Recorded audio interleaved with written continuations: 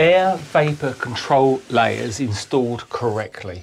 I actually set up this rig so that I can demonstrate all sorts of things, and one of the things I wanted to show you is how to install an air vapor control layer not only on walls but on a cold roof. And I've got to say to you, I don't do cold roofs, I only do warm roofs. Building control says warm roofs are the way to go and you should stay away from doing cold roofs, but everybody seems to want to do, especially in loft conversions, they want to do cold roofs, and that means that you've got to put an internal vapor barrier, an air vapor control barrier. That means that above this you've got your insulation and you've got through movement of air backward and forward, and this has got to be completely airtight. The same as the walls have got to be completely airtight.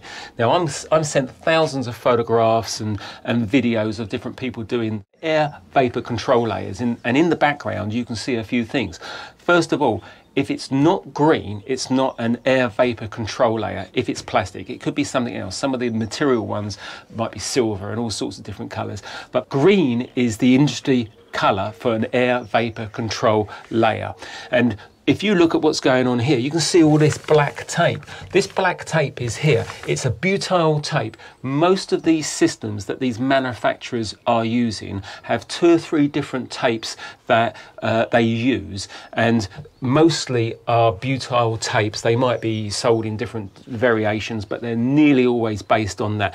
And these tapes are really sticky. There's a piece here that I've got on a piece of wood. Not only does it stick to any stud work really well, but I mean, look how that has grabbed hold of that. I mean, that is really sticky. Now, when you put a screw through, because everybody says to me, but it's not airtight because you're going to be penetrating it with screws. You're going to be screwing over the top of this, or you're going to be screwing over the top of that with insulation and plasterboard, and you're penetrating it all the time.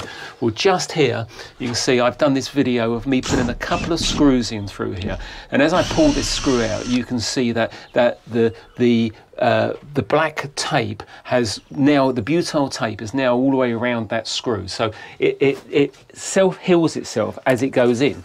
Now, I've got to say that when I did this, I wanted to do the whole area and then do an air pressure test on it. But unfortunately, I ran out of materials.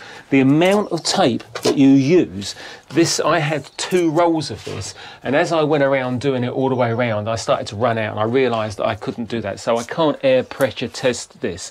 However, I can say to you that once you do it correctly with all these tapes all the way around, you can start to see why it is important to make sure you're using these tapes. Not only is it taped everywhere where it's going to get screwed all the way through, but when we get to the junction, when I did this, I did it in 3 pieces. I did this piece first and came down the wall and taped it to the wall. I then did this piece up and then overlaid this one. But when I overlaid it, I put more tape in, and you should be able to see here what I'm doing is that I'm actually putting a second layer of the butyl tape up there, so that when I put this particular one over the top, then I've got a double layer. They're both sealed together. The tapes, the vapor barriers themselves are sealed together, and then over the top of that I go over it with this silver foil tape. Now, it's not a standard silver foil, just so you know. This is a standard silver foil tape which you can buy everywhere, and this is pretty easy to rip or etc. This is the tape which comes with this particular system, and it's a completely different kind of beast, and it's really strong. Okay, so we've got a complete system here. Now, the manufacturers who have supplied me with all of this, they supplied it all for free. They've given me loads of advice on how to do it, etc., all the way around.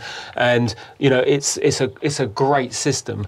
It's one of many different systems which are out there, and I'm not tied to these particular people, but they've just been really helpful. In the corner here, you can see that where you're doing penetrations through, if you've got pipe work coming through a wall and you go around it with your black tape all the way around the penetration, it might be a plug hole, it might be any kind of pipes coming through the wall, you can seal it the best you can. But if it's really difficult to seal it, they give you this particular product, and here I had many folds, so not only did I seal it with all the butyl tapes, etc., but then over the top of it I went around it with this particular product which really seals it in. And if I had a pipe work coming through or cables coming through, I could use it here. And I'm also told that if you're going to a concrete floor or something like that where there might be a lot of dust around, you can use this on the dusty floor and make sure that you get a good junction. Because at the end of the day, right, it's an air vapor control layer.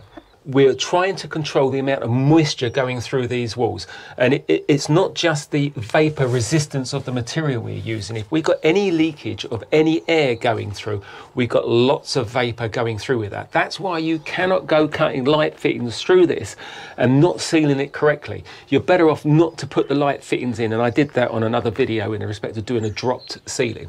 So hopefully that explains how to correctly install an air vapor control layer. If you need any more information or any help, please get back to me. Speak soon.